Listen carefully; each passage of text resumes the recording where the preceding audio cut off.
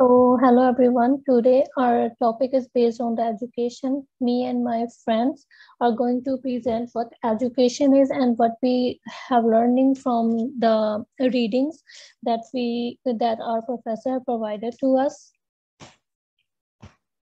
Let's talk about the education. I'm going to present the introduction to the education. Um, So what is education? So as we all know that from the past, like people have a mindset like the education is just for learning things, learning from the specific subjects like sociology, history, English, Hindi, Punjabi, and so on. But nowadays, we all know the importance of the education. We can see like there are people who are sending their children to the secondary and sending their children to the schools for their secondary and tertiary education. There is no differences nowadays, like we can see in a classroom with both boys and girls as well. So the next one is access to education. Nowadays we all know that due to the COVID-19, we have an access of our education through the online classes. But in the previous time, we don't have the online access. The people send their children to the schools. But nowadays we are like performing in our job sector, in the education sector with the access of the online classes. The other one is how it helps us to be more socialized. What I think is that when we are like communicating with each other, when we are sharing our things with each other with the help of the name tag is education, is a kind of socialized, right? Like for example, now we are talking with each other. I'm sharing my ideas to you and you are going to share your ideas with me. So it's a kind of socialization for me. From the readings, I have found something interesting to discuss, the reason behind the fact that why women in India were less educated in the past as compared to today. So there are some reasons I have find, and there are like the poor mentality. Like in India, as I am from India, so what I have saw is like people have a poor mentality, like no, women can't go to schools because of their ancestors don't allow them to do so. That kind of poor mentality makes them to be on the same track. So there are some women in India who think that the education is not for them, the schools are not for them, so they are just want to be in the kitchen. The false consciousness is like something like men are better than women. In the Indian culture, when I was a child, I have saw like my grandmothers, my grandfather saying that yeah, men have the only right to go outside the house to make some money. Men have the only right to go outside for the job, and women have just the specific area to work, and the name is kitchen. The another one is inequality. Inequality is the difference between the men and the women. So this is also a socially constructed theory. The name is inequality. How we can explain it? For example, the same thing. The women's don't have right to go outside. Women don't have right to talk when her husband is front of her, something like that. So these are the inequalities that women are facing in India. But nowadays the rate is like declining because people are getting more educated. So the reason, these are the three reasons I have found from my studies. So next, Daljit, all over to you. Thank you. Thank you, Priyanka. I completely agree with you that you put the point on the education based on the women in India, because I also belong to the same country. Okay, so moving on to my part.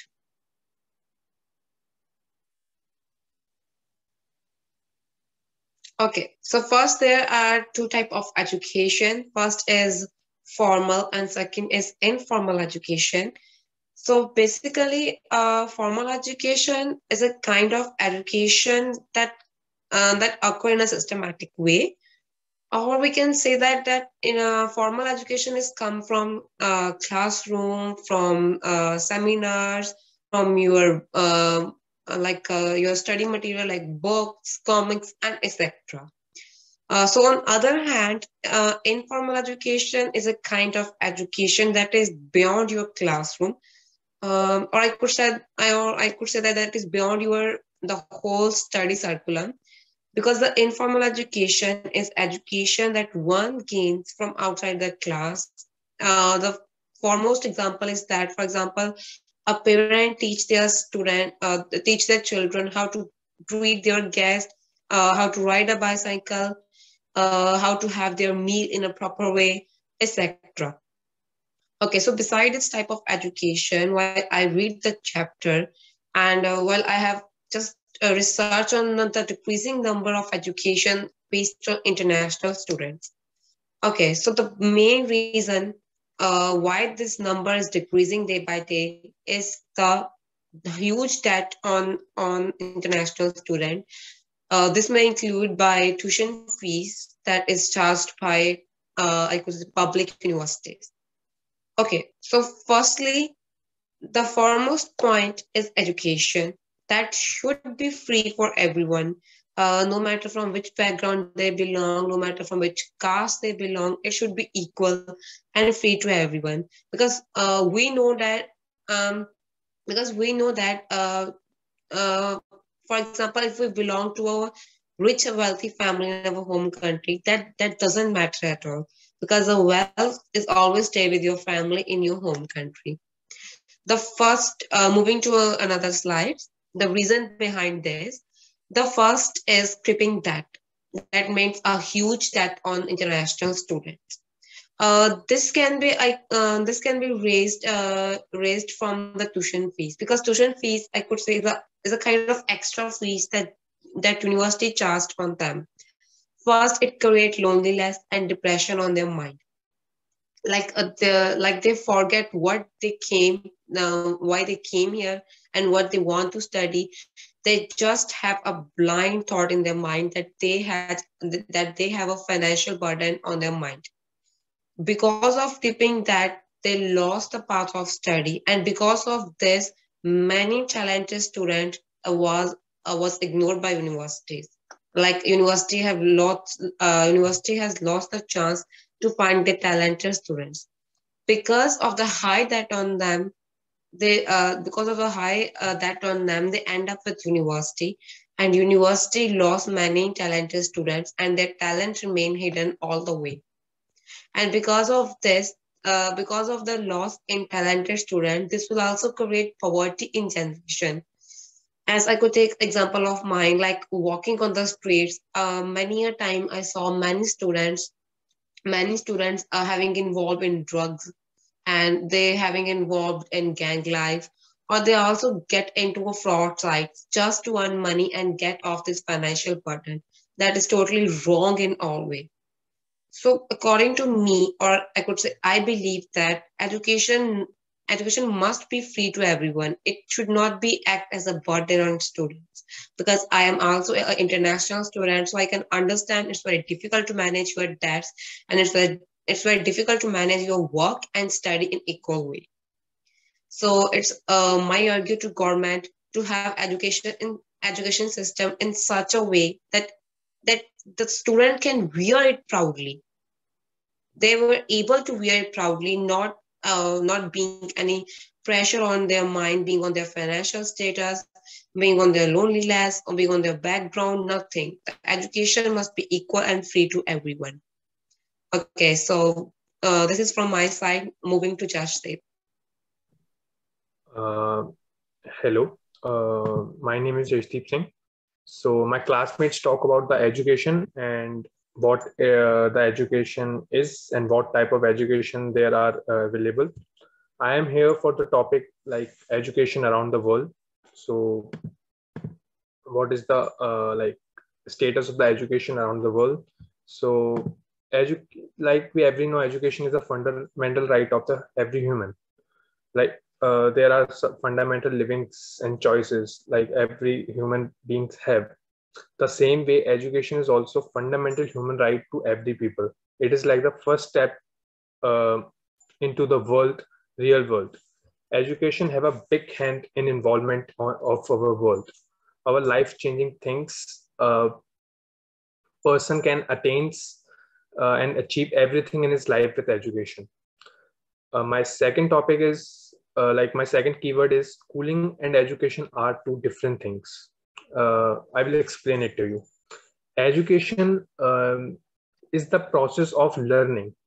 So most of the time when we say education, we are referring to the learning and teaching process one goes through an education institution.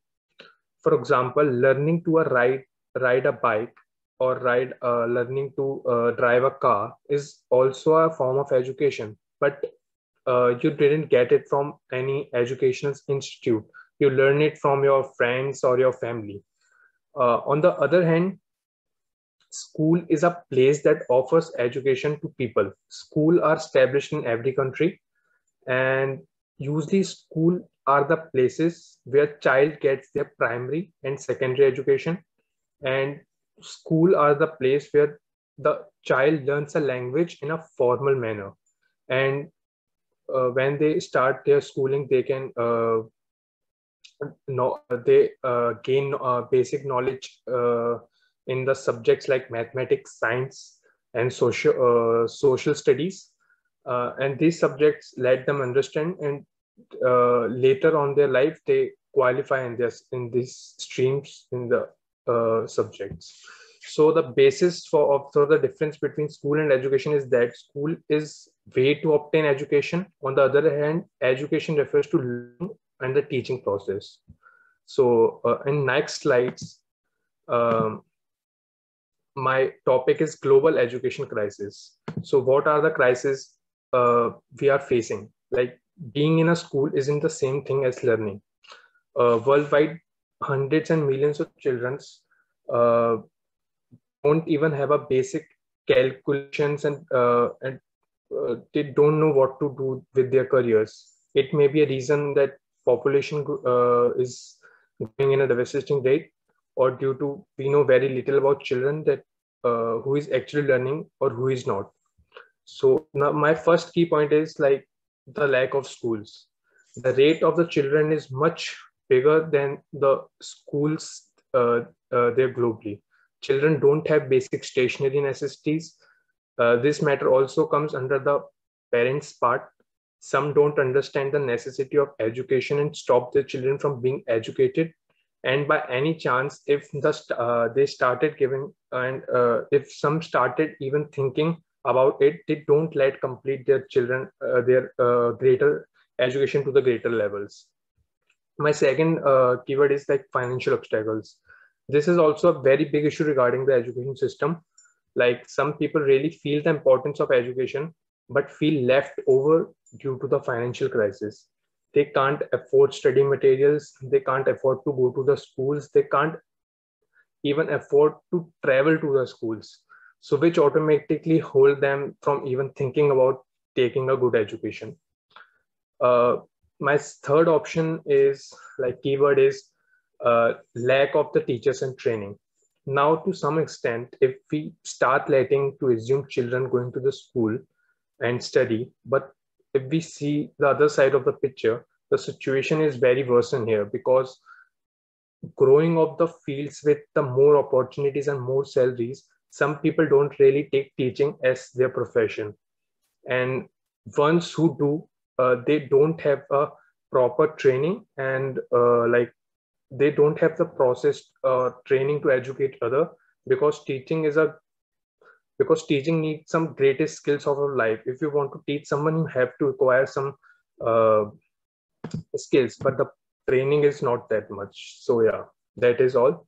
And thank you from our class and have a